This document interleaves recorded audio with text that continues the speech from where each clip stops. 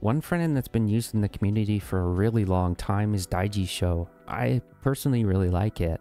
They also have an OLED theme which lets you darken the back so it looks really good. There's another front end that you've probably heard by now, Beacon.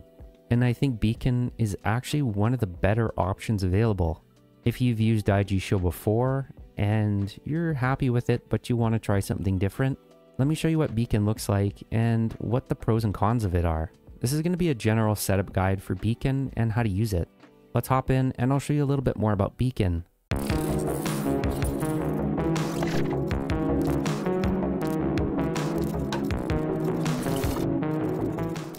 This is what my Beacon launcher looks like when it's all set up and ready to go.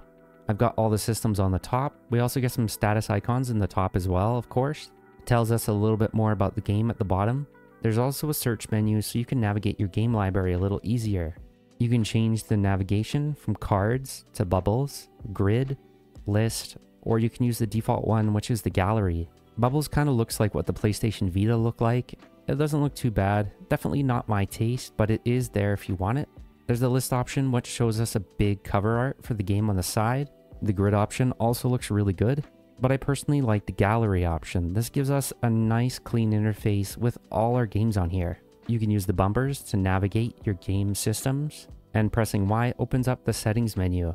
In here you can do a couple different things like add new platforms with this little plus in the bottom. We can add our different scraping options. There's a nice preferences menu which lets you do things like change the background style. You can also adjust the font, enable or disable the favorites menu. You can also adjust things like the aspect ratio in here or disable the background music for the menu or the system. There's also options in here to swap the ABXY buttons and use a 12-hour format clock. They also have a Discord server, so if you want to get in touch with the creator, you can go there and offer your insights and how to make this better. Another big feature of this is using SteamGridDB.com. This lets you use some pretty artsy looking icons for your games. I just think it looks so clean, especially on the portal with this nice OLED display. You can also access the apps menu by pressing B. This lets you access all your other Android apps. Let's hop in and I'll show you how to get this all set up. Once you start up Beacon, you probably want to do a couple different things. You definitely want to set it as your default launcher. To set this as your default launcher, pull down on the status bar at the top, go to your settings menu, then search for home, and this is going to show up with your default home app. Click on that, then you can select whatever launcher you want. Now as soon as you press the home button or start up the device for the first time, this is going to instantly boot into Beacon. Now that we've got Beacon set as our default launcher, we have to set this up. The first thing you want to do is to add all your platforms. Click the plus in the center. There are a couple different options available to us here at the very top. You want to select your platform type. I'm going to start at the very top and work my way down the list. So I'm going to start by adding the Android games. We need to go through and select all our Android games. So I'm going to go ahead and select all the ones that I have on my device here. Now that I've selected all of those, I'm just going to click Add Platform. You can also change the aspect ratio for the box art at the bottom. Click Add Platform and now it shows up in our status bar. Some of the icons might look a little squished, but you can change them to whatever you prefer. So if we don't like the box art on one of our systems, hold your finger down on it. Click Edit, then just click Scrape Box Art, and it's going to come up with a bunch of different options. We can choose whichever one we prefer. Some games will only have one. If you want more cover art options available to you, go to the settings menu, click on Scraping, then just make sure to add a Screen Scraper account. You can also sign in to a SteamGrid.db. This will probably give you the best box art for a lot of Android games. If you don't have an account, go to SteamGridDB.com and sign in to get your API key. Once logged in, click on your profile, then click Preferences, then click on the API page and click Generate API Key. Now that we've added our account, it shows up as checked on the list. And if we want to rescrape that game, we can just hold our finger on it, go back to the Edit menu, then go Scrape Box Art. We can see the initial one we found up here, but down at the bottom, we have all the SteamGridDB ones. These look a lot better, and we have way more to choose from. I'm going to choose this one, and I'm going to say yes. Then that automatically puts that on for me. As you can see, the cover art is a little skewed, so we can change the aspect ratio in the settings. Press Y, then just press the little pencil, then scroll down to the bottom of the list, click on Change Box Art, and you want the one that says Steam Grid DB. Then just go save. Now this should show up looking a lot better. So you can go through all your different games and fix the box art. It might be able to auto change a lot of these ones here. With that Steam Grid DB automatically selected, a lot of these are looking much better. Occasionally you'll find one that you want to change. Just go through here and change them as you see fit. I'm going to change the one for Dead Cells. These ones from Steam Grid look much better. So I'm just going to go through here and set these up later, but let's add the rest of our systems first. Going back to the settings menu with Y, then we just have to go through here and add the rest of our systems. So I started at Android. I'm going to work my way down the list with all the systems that I have. For 3DS, I've already installed Citra, so I'm going to select Citra from the list. Then it's going to ask you to select your ROMs folder. Click on the menu button at the top left, select where it is. Mine is on my microSD card, so I'm going to select that. I put it in a ROMs folder. Then I'm going to select the 3DS folder. Then just click Use this folder and click Allow. It's automatically going to pick up the box art size for it. But if you're using anything else, like if you're using Steam Grid DB to pull those up, you can change that there. I'm gonna leave this the default just with this 3DS, just to see how it is. To scrape that particular system again, if it's missing anything, click this little button here and it'll start syncing. I'm gonna add DS next. I installed Drastic for that. Then I'm gonna select the ROMs folder. It automatically pulled up the last folder, which was on the microSD card. So I can just click my ROMs folder at the top. Then I can just select the Nintendo DS folder. Then just click Add Platform. I'm going to add Game Boy in here. Game Boy's a little different because it is using RetroArch. So I'm going to scroll down my list till I see the RetroArch version I'm using. I'm going to select the RetroArch core. For this one, I'm using Gambate. I'm going to click on that. Then I'm just going to select the ROMs folder again. Add Platform. Then just scrape the ROMs. You're going to want to do this for all systems that use the RetroArch cores. For Game Boy Advance, I'm still using RetroArch, but I am using the MGBA core. So I'm going to go ahead and select that, then go up, select my folder, use this folder, allow, just click OK. For Dreamcast, I still use RetroArch, and I'm using the Flycast core for that one.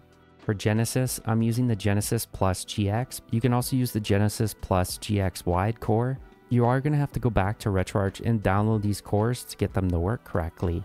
This might take a little while, but you're going to have to go through all your different systems to set up the icons the way that you want.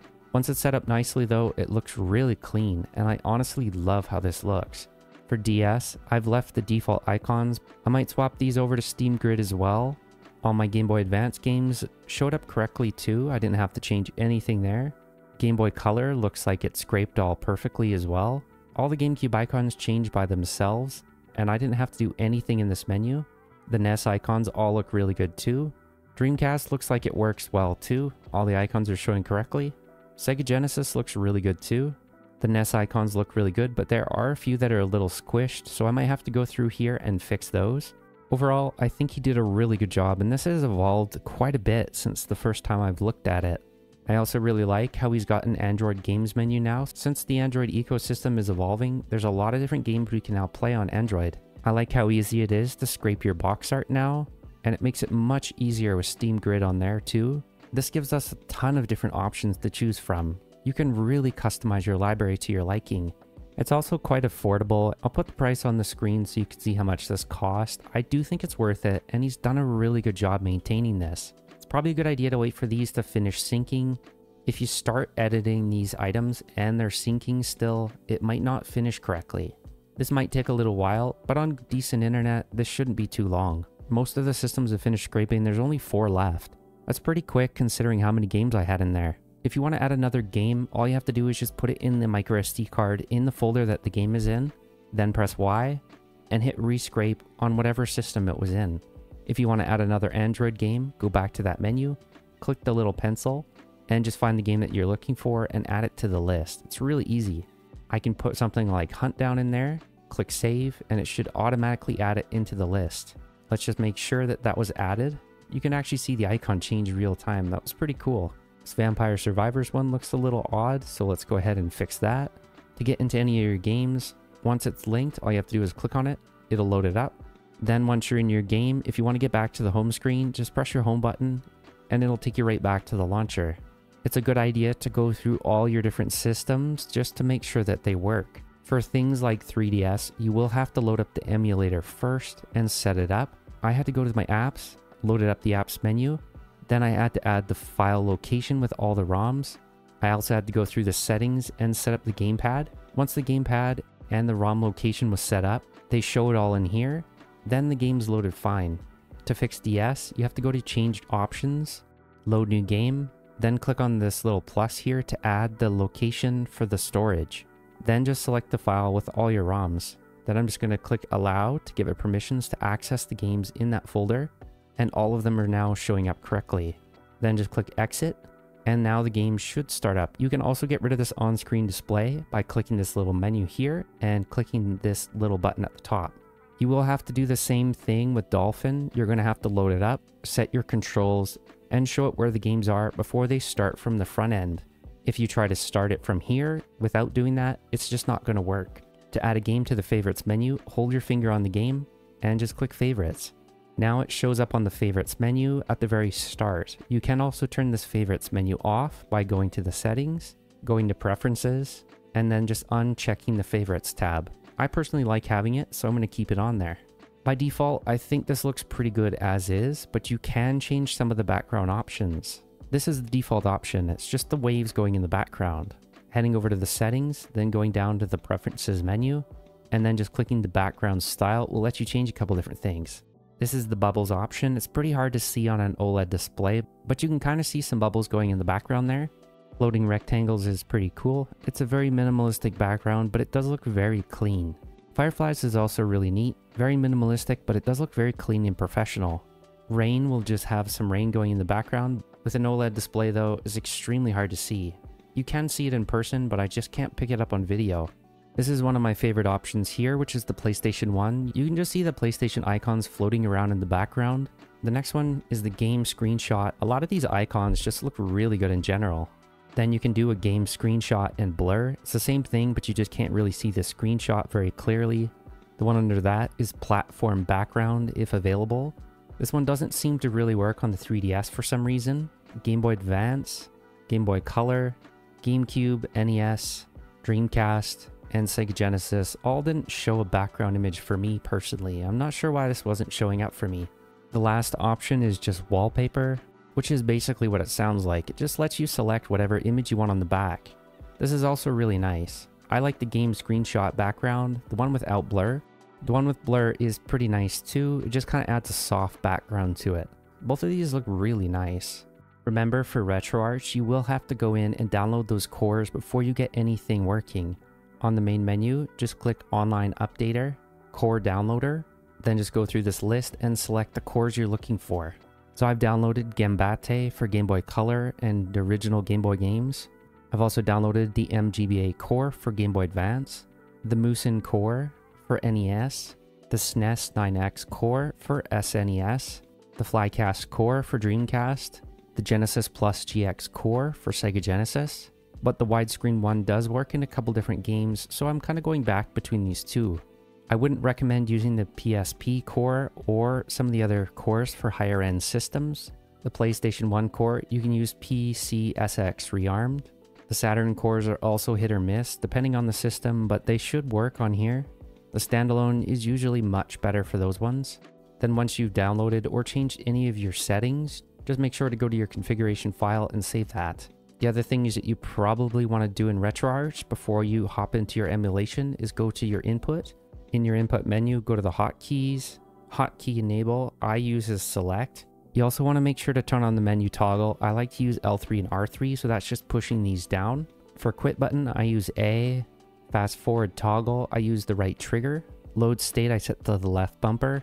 Save state, I set to the right bumper. The controller should automatically work in this too, so you probably don't need to program your inputs, but if you do, it is under this menu as well. It'll show retro pad binds. Then you can just go down this and just fix your inputs if any of them aren't working. For me, it pulled these all up automatically, so I didn't have to do anything. Once you change anything, just go back to this main page, down to configuration, and save the current configuration. Then press back, scroll down to the bottom and click quit. What do you think about Beacon now? I think it's grown a lot since I've last looked at it, and I think it's a really nice front end, especially for a device with an OLED or AMOLED screen. A lot of the black backgrounds blend into the bezels, and it makes it just look very professional overall. This is just a nice thing to have on any system. But let me know what you think of Beacon in the comments below. Make sure to subscribe so you don't miss any future videos, and as always, thanks for watching.